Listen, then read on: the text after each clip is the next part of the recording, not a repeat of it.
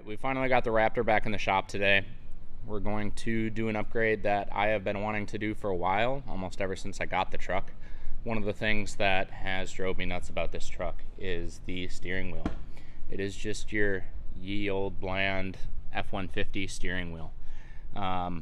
It does obviously, it is a Raptor, so it does have the color mark right here. But other than that, it's just your typical steering wheel for a 09 through 14 F-150. So we are going to change that today. I found a kit that basically allows me to swap the Gen 2 steering wheel from a 2017 through 2021 or 20 Raptor into this, including the paddle shifters, and they are functional. So I'm pretty excited about this. It should update the interior a little bit more. Installation is pretty straightforward. You do have to take apart some of the switch panels to add some new circuit boards in there. But other than that, you have to take apart part of the center console and unplug a couple of the connectors, and then repin one of the connectors on the clock spring. But other than that, it's pretty straightforward. So I'm excited, and hopefully the installation goes pretty smooth. But I did look around and try and find a video on how to do this. I found a couple videos on how to do like the pinning and stuff like that, but nothing on how to do the actual steering wheel. So obviously it's straightforward, but I'm going to make a video on how to put a Gen 2 steering wheel on a Gen 1 Raptor. So I'll link all the parts in the description to do this, and we can get this interior updated. All right, well, here is the group of parts needed to complete this job. We have the 2017 through 20 Raptor steering wheel. Now, this does unfortunately come with the wrong set of switch packs to do this, so you do have to go out and purchase different switch packs, which honestly aren't super expensive. These circuit boards are part of the actual kit to do this, as well as this wiring. This wiring is what is going to plug into the shifter connectors so that we can get the paddle shifters to work that are included with this steering wheel. The other nice thing about this steering wheel is if you've ever driven a 2009 through 2014 F-150, the steering wheel is pretty hard. It's not comfortable at all. There really isn't much padding to it, and it is an absolute icicle in the winter. So this kit unfortunately does not allow you to utilize the heated steering wheel button. Like I said, you do have to switch this switch pack to this one, which does not have one. With that being said, the wires are still right here, so I'm actually going to try and get this to work just in a different way. So I just rigged up a simple test right here to see if we just simply put 12 volts to the connector for the heated steering wheel without plugging it into the switch panel or the clock spring, if it would work and heat up. So in other words, if there's a way that I would be able to actually wire this up. Obviously I'm gonna have to figure something out to be able to still turn the steering wheel left and right and the wire not get caught up. But if there's a way that I could even just wire it up so that when I remote start the truck, it's obviously plugged in when I'm not driving, and then as soon as I start driving and need a turn, I can just unplug it. So but with 12 volts on, this does absolutely work. The steering wheel is nice and warm right now, and I am going to come up with a way to actually utilize the heated steering wheel function. So we have the 2017 through 2020 steering wheel from Ford. We have a 2015 through 2020 Air Bag, which this was actually purchased at the dealership as well. Obviously not the cheapest part in the world. However, it is cheaper to just buy it at your local dealership because shipping is outrageous on these if you try and buy it from like a wholesale website or something like that. Same thing here. This is a clock spring from Ford for the newer generation, 2015 through 20. And then these are the switch packs from just a different model Ford, but these are from Ford as well. So all of this stuff is actually from Ford, except the circuit boards and the harness that is needed. Alright, so first things first, we are going to prep the steering wheel. So I did get this trim off, or loose I should say. It's actually pretty simple. There's just these little, if you can see right there, there's those little tabs that go into those holes. It's no snapping or anything like that. The way that I did it was I got my fingers up here, pulled, got this side kind of loose, worked the top, and then just kind of worked my way around and then did the same to the other side. So we'll go ahead and get the original harness that was in the steering wheel that came with it, because it did come assembled like this. So we'll unplug it from all of the buttons and everything. We'll get the buttons out so that we can swap in the other buttons. I'm not actually going to bore you with watching me unplug all of these, but basically we need to unplug it from right there, which is the paddle shifter for the left side, or the down paddle shifter. We need to unplug the up or right side paddle shifter, which is this gray plug right here. We need to unplug both this green connector and this red connector. Actually, there is nothing with the red connector. And then under here, there are the plugs for the actual switch packs themselves.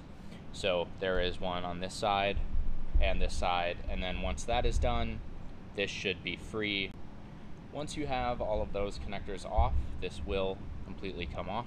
So I'm going to leave that harness on there for now, and we are going to move on to actually swapping the switch panels out, because we do have to open those switch panels up and put in the new circuit boards.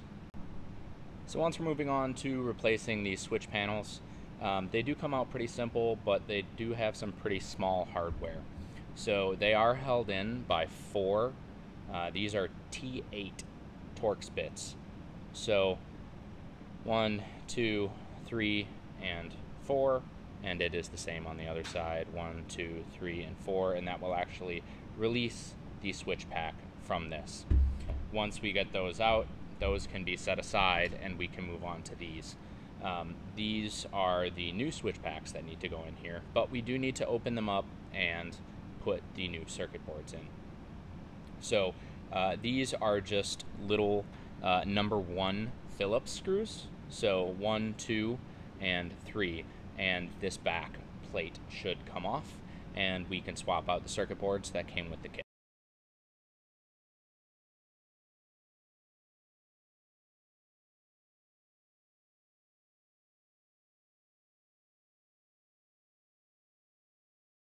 Alright, so once you have all of those screws out of the mounting holes, you can just go ahead and lift the switch pack out. You can go ahead and do both sides, because there is a pretty easy way to tell the difference between the ones that you are going to be using and the ones that you are not going to be using. So this is the one that came with the steering wheel. As you can tell, it does not have the adaptive cruise buttons on it. It just has resume and cancel, the set, on and off down here. So that one can get set aside. The one that we are going to be using for the left side of the steering wheel, or the cruise control section, is this guy. So we are replacing it with the switch pack from the adaptive cruise models. I'm not entirely sure why, but that is what this kit and these circuit boards are meant to work with.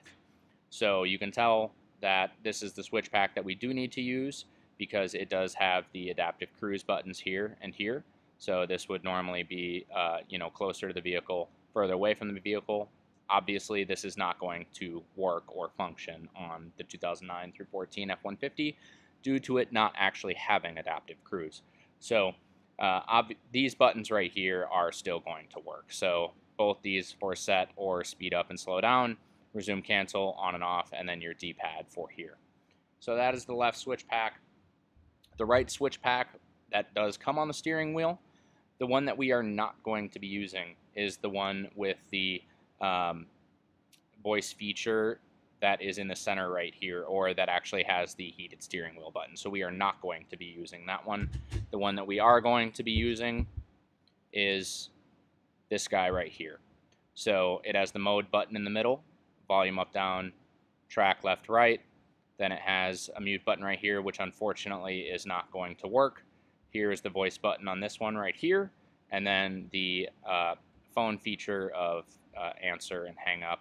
And if I did watch the video correctly, only one of these actually functions, because the factory steering wheel on the Raptor only has one button for the phone. and there is the right switch pack out. So we are going to set both of the switch packs that did come with this steering wheel aside. So again, these are the ones that we are not going to be using.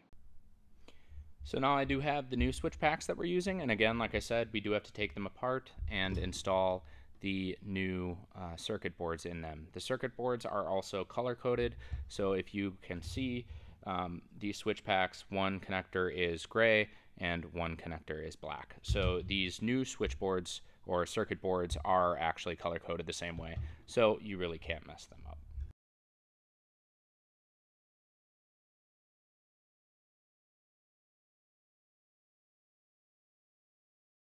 Once you have those screws out, this part right here just comes off and reveals the circuit board. So if I grab the right one here, we will see that this is the replacement circuit board, which does indeed look a lot more simplistic than the other one. I guess we are not using the functions though. So this will be replacing that guy right there. This does just lift out.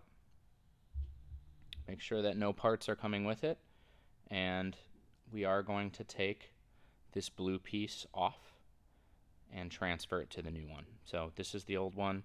Looks extremely sophisticated and a lot of stuff that I really don't know about. So I'm just going to set this aside. Then I am going to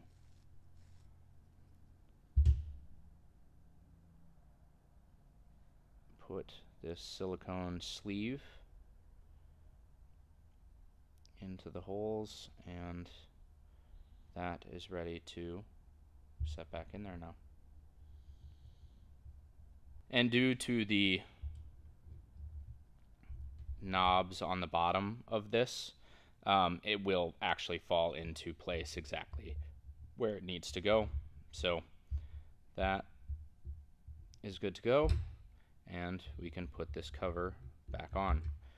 There is a little alignment pin right here, but other than that, it's pretty straightforward. There is not a whole lot of pressure or snapping or anything needed, so these silver screws just go back into place now.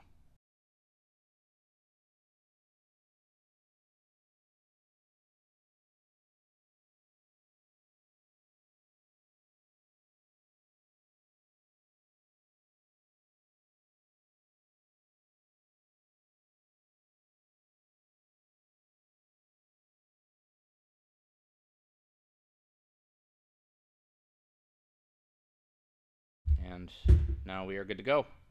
So there is our new switch pack. Make sure all the buttons feel okay.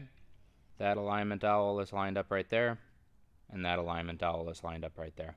So beyond that, that is how you swap the circuit boards over, and now we are just going to do it to this one. Alright, now we have our two switch packs with the circuit boards all replaced. These are what those look like, and again, they are color coded. Pretty hard to mess up, but it's pretty self-explanatory. So now we are going to take this trim piece and put these back into it.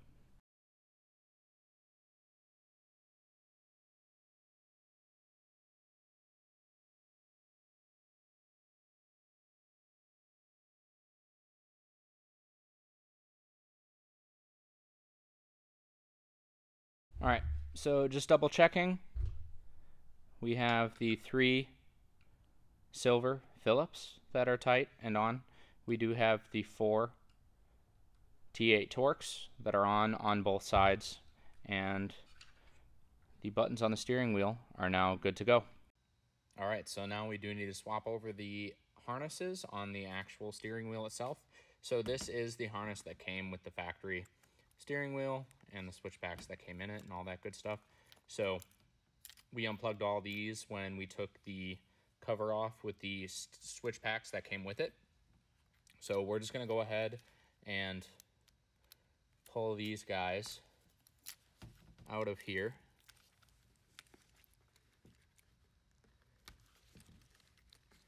And there is 2 push tabs that I honestly don't care if I break because they are not going to be reused. So there's one.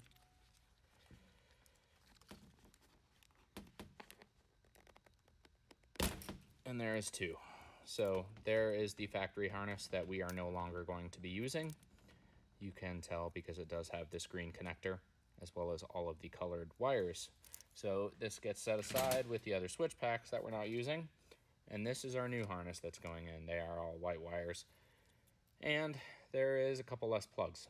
So they are color coded for the gray and black switch packs, so you know which way to route it. And then this is the plug that goes down in the center. So pretty straightforward. We will just go ahead and route this.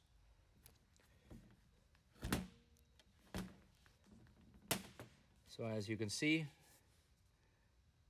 the wires are tucked in that little groove right there and right there. So everything else is going to get plugged in. Make sure this has enough wiggle room to be able to plug into the Clockspring.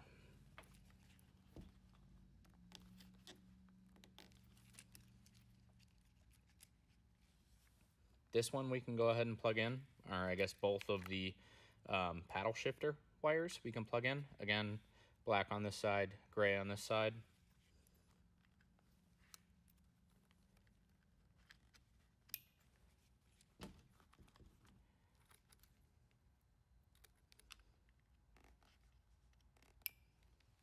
All right, now we can go ahead and set the switch pack assembly and put it back on here.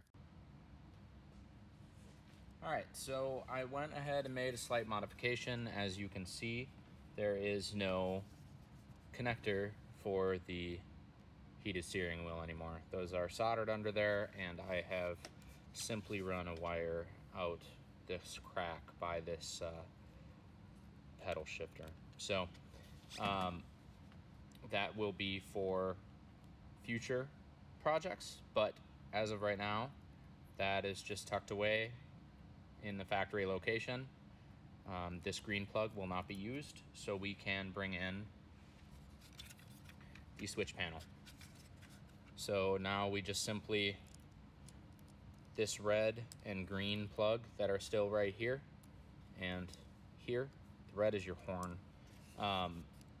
Those go on these little L bracket things right there. So you can go ahead and plug in the switch packs. It is tight, so keep that in mind. All right, I did go ahead and move the camera so that it wasn't shaking so much while I was doing this. So we can just go ahead and plug these in now. Again, it is pretty tight in there, so it might actually be easier to go ahead and, can I still get to that? Yeah, I can. Just go ahead and make sure all your wires are out of the way and clip this guy, or not clip, but push it down in, seat it so all of the switches are in correctly. Center. Okay, that's all in. Again, this guy goes on the back side of that tab. So go ahead and tuck that wire out of the way and slide that connector .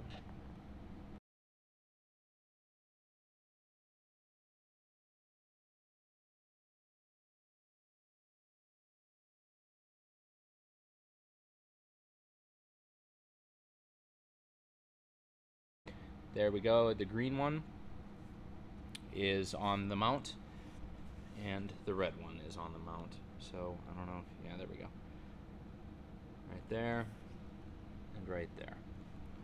So now that these are sat down, we have a little bit more room in here to reach down and hopefully plug in the switch packs.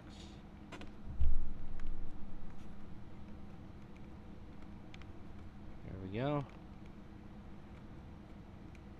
That guy's in. Alright. Both of those are plugged in. I'm going to tuck these wires out of the way. Pull this harness tight again. And there we go. Our steering wheel is complete.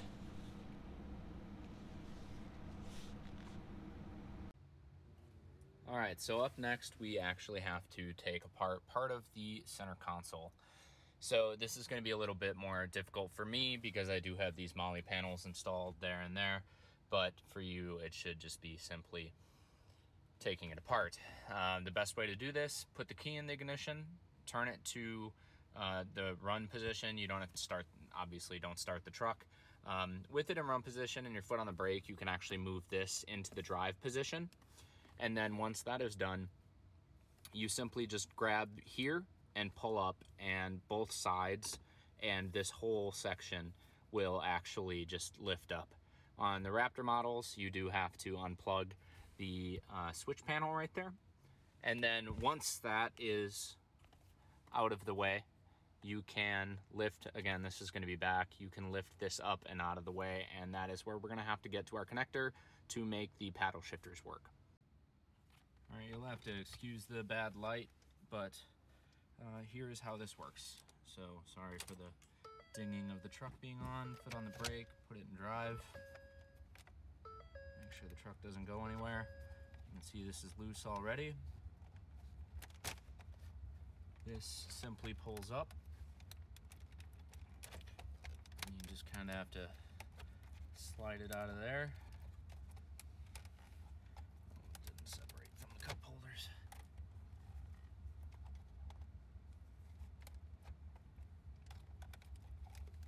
There we go.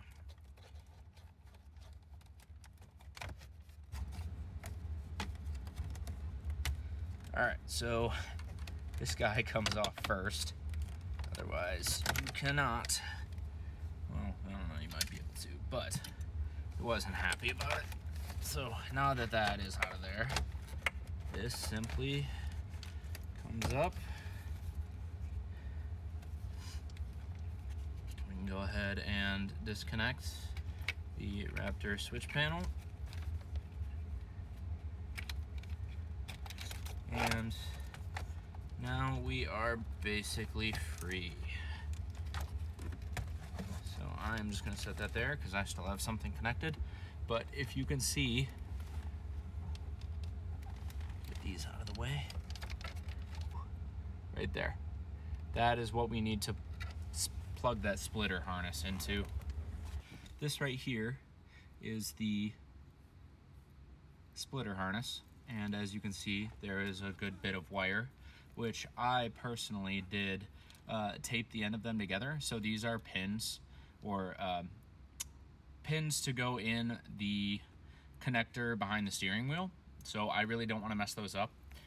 Once you get this installed down here, you just have to route these up, which there is a hole right down there, if you can see where my finger's pointing. And that will put it behind the dash, kind of towards the floor, and then you just pick it up down there and route it back here all the way up to the bottom of the steering wheel.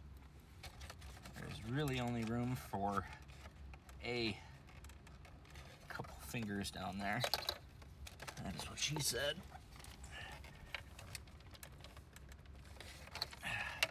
All right, so if you can see that, that is the connector that we need to install this into. So they only go in one way. Satisfying click. There we go. All right, so that is back in place, and now we simply have this group of wires.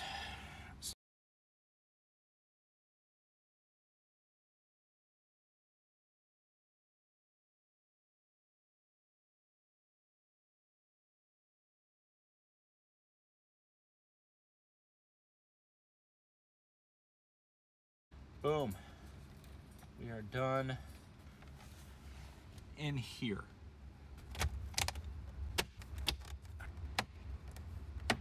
So there, this is all completely assembled again, and now we can move to the steering wheel.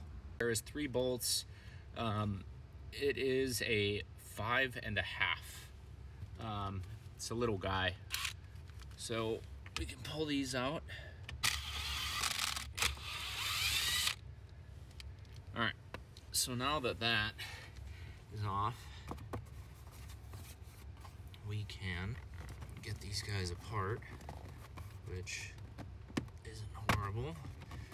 Just pop it off like that. Gets hung up on the key a little, or where the key goes. And there are these little, I'll show you right here. There are these little hooks right here. So that's what holds the top to the bottom and the back. The top stays on, the bottom can come off. Let me pick you up here. All right. Now that we got, not blind the hell out of you. Here we go. It's this connector right there.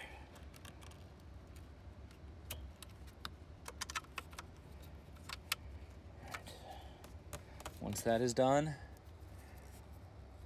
we are going to take those wires up through the dash, up to here, and then we are going to put them in specific pins that are empty right there. All right, so basically what I did was I had this panel loose right here, so I just ran it up to the top of the panel, put the panel back on, and you can actually see right here where they go from behind it up, and basically I just routed them straight up here. I am going to zip tie them to this existing wiring harness, so that way if there is a little, because there's going to be some access, there's probably a foot of additional that just needs to simply go up here. So I'm going to go ahead and pin them first and then pull them tight under the dash, so that way there's no wires hanging, and we will zip tie the excess to that harness right there. All right, sometimes with Fords, they do weird things when you start unplugging things.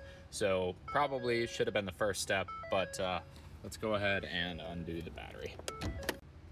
All right, now that the truck is not yelling at me anymore because this is unplugged, we have no power to the truck, and I have the instructions pulled up, which there are instructions, but only for this part, which is why I'm making this video.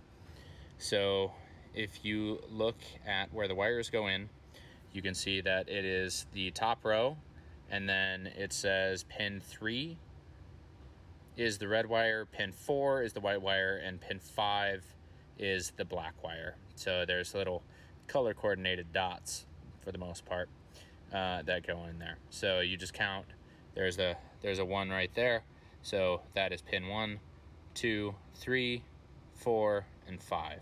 So it looks like that normally, and then you just simply do that there,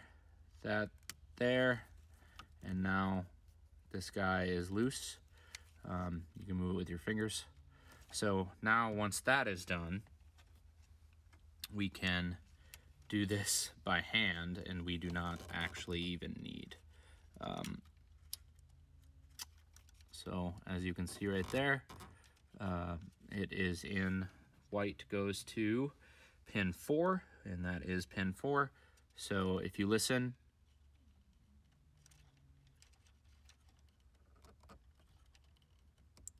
you can hear a little click right there, and that is the actual pin locking into the connector itself. So this is the last one. Red goes into 3. So those are all in. You can give them a gentle little tug individually. Make sure they're not coming out. Go ahead and push this closed again. Lock that back into place. And then you can go ahead and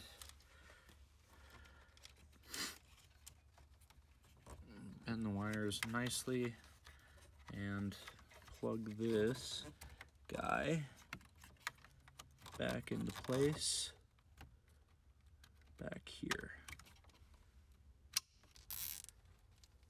Get a pair of flush cuts, keep it professional, don't snip the wire. And boom, now you're all set. All right, so what you're going to want to do is grab a smaller metal rod of some sort, and you're going to find 3 holes. So there's one right here, one right there, and one straight up through the bottom. What you're going to do is you're just going to press this in, and then you just saw the airbag pop out. And from what I found, you honestly have to get the bottom one. There we go. And then go over to this guy. Alright. And there you go. Now your airbag's out.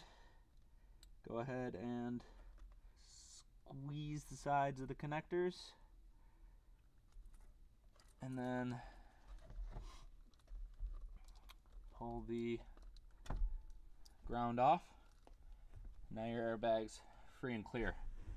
All right, so the stock bolt is a T50 Torx. So I just grabbed an extension and this longer ratchet, and let's see if we can't get this guy broken loose. Okay. And actually came loose a lot easier than I expected it to.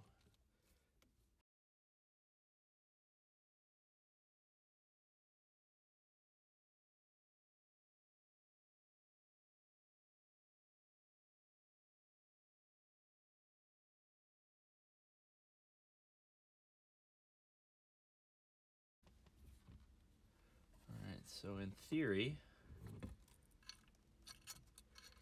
while still holding the clock spring, now our steering wheel's free. Alright, so now we can go ahead and remove this clock spring as well. And the nice part about getting all of that other stuff done before is now we can simply just start installing everything. So, yep, it is a T10. And it looks like there are 1, 2, 3 screws. So, you got one plug right there. They are coarse thread, so they come out pretty quickly. It's got a connector on the other side, so just give it a nice gentle pull.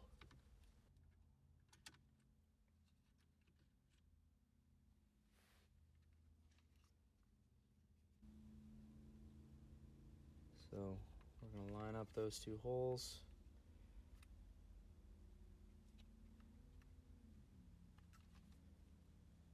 Alright, so what I ended up doing was I took the old clock spring and actually very carefully, until I accidentally dropped the old clock spring, which thank God is the old one, took this black piece off. And then on the new clock spring, because I did try and shave these down and it just wasn't working out, the steering angle sensor just simply would not sit flush with this. So on the new clock spring, I very, very, very carefully took this ring off and put the one from the 2014 clock spring on it. So hopefully that all works out. I'm not entirely sure, to be honest, but let's go ahead and try throwing her all back together here. Okay, that is plugged in.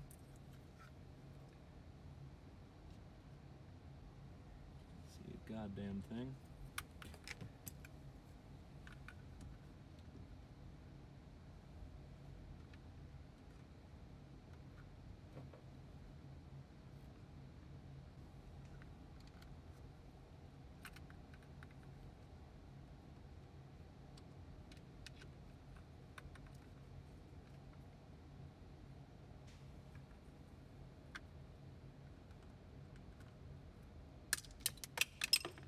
Now that I have the lock removed, I am going to go ahead and throw the wheel on. So you just line up these two yellow pieces with the two holes, obviously, and then move that out of the way a little bit, and the airbag plugs going as well. Be very careful not to tug on. There we go. Go ahead and thread on the new nut, which is a 24 millimeter. Go ahead and plug in the new harness. Satisfying.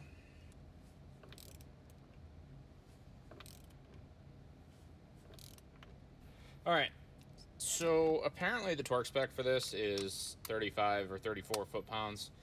I'm sure I'm already there with just tightening it with the ratchet, but we'll give it a... Oh yeah. All right, so as for the airbag, you got 3 different connectors you need to put in right here.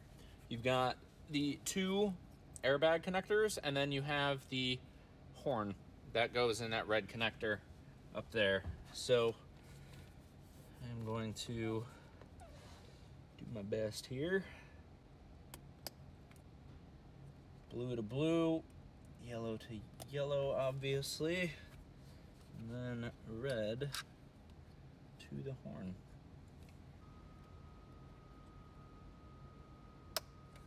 There's that.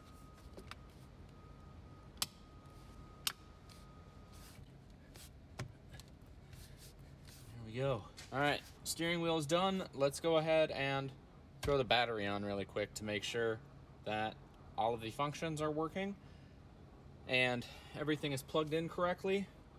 Again, we do have this wire coming out, but that will be handled at a different time. Grab the key.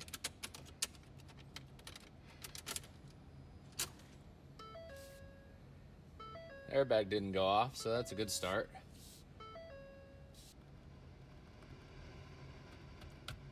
Radio works. Mode works. Again, mute does nothing. Voice command works. Say a command.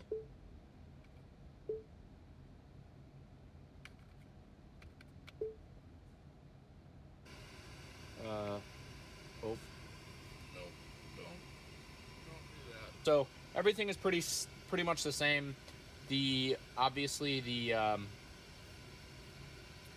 adaptive cruise buttons do not work the same, or they don't work at all. So those are just duds. Those are empty. On-off cruise works exactly the same. Resume cancel works exactly the same. Set works exactly the same. D-pad works exactly the same. Volume up and down, track left and right obviously works the same. Go ahead and get rid of that.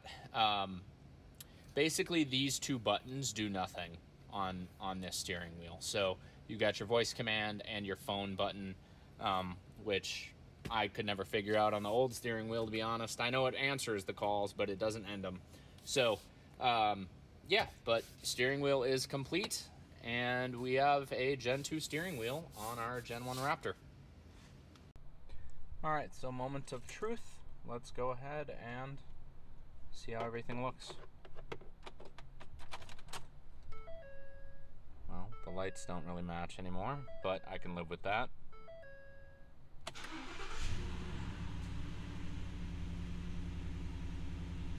Alright, truck starts up, no check engine lights, that's a plus.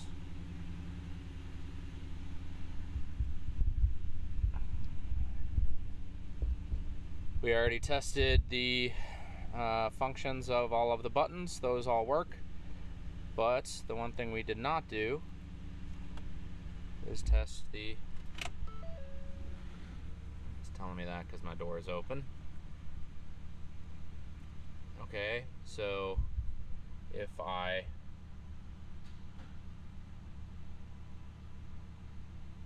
use the buttons on the select shift right here, I can those still work. Now if I go into manual, it says manual 1, manual 2, manual 3. It won't let me go any higher because I'm not moving. But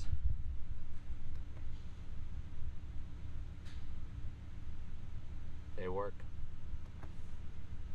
It's fucking awesome. That is awesome.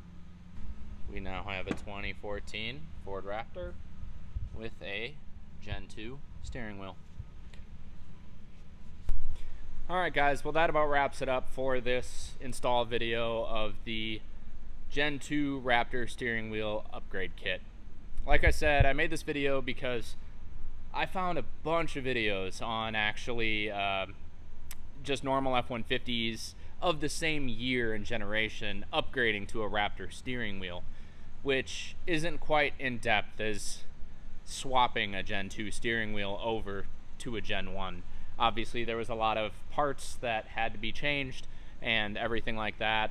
It really wasn't that bad. I genuinely think that anybody with a general set of tools could do this. It was a little tedious, and especially figuring everything out, like with the pins and how to get panels apart and stuff like that. But it really wasn't that bad. You know, this is like $1,100 for a steering wheel upgrade on a truck, and without a video kind of pointing out exactly what to do, how to do it, how to get panels off, where the screws are, how many screws there are, it can be intimidating, and I don't want that to, you know, make somebody not necessarily do this, because this is a fantastic upgrade in my opinion. Like I said, I genuinely can't stand the factory steering wheel on the Gen 1 Raptor. It's one of the only huge downsides to the truck. Everything else inside is very comfortable, luxurious. I mean, as luxurious as you can be in 2014. However, the steering wheel sucks. So I am very, very glad that I did this upgrade. Anybody else that's interested in doing this upgrade, I will put links in the description below. Follow the page, hit the subscribe button, hit the like button. There will be more content on this truck. This truck is about to go through a ton of upgrades, and I am building literally the ultimate Ford Raptor Overland build.